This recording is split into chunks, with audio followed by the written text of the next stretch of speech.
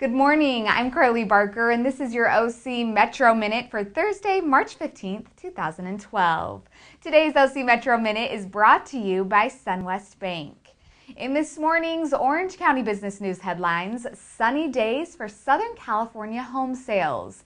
The region posted its highest sales numbers in 5 years, according to a new report from DataQuick. Experts say the boost in sales came from a slew of new investors and cash buyers of homes $300,000 and under. But the housing storm is still waging here in Orange County.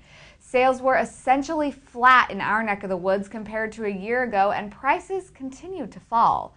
Of all the counties in Southern California, San Diego had both the best pricing and the largest amount of sales.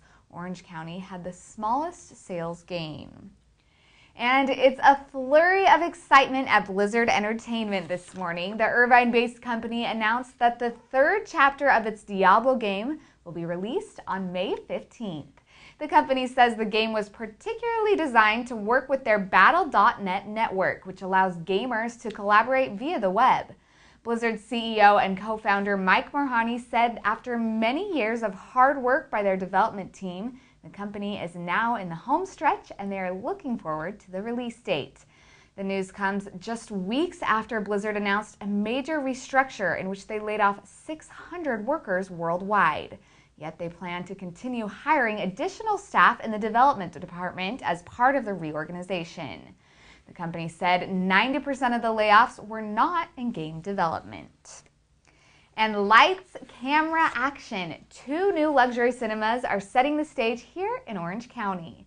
Cinepolis Luxury Cinemas opened their first Southern California location in San Diego last summer. Now they plan to roll out the red carpet for 2 new OC locations this spring and summer. The first location will replace the Ocean Ranch Edwards Theater in Laguna Niguel and is expected to open in May.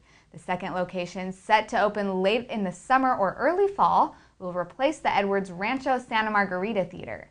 The deluxe theaters offer gourmet in-your-seat food and drink service, leather reclining chairs, and in some cases, even in-seat cocktail service. Well, that wraps up this edition of your OC Metro Minute. As always, check back for the latest in local business news headlines. And if your business is making news, let us know. I'm Carly Barker. I'll see you right back here tomorrow morning for your OC Metro Minute. Have a great day.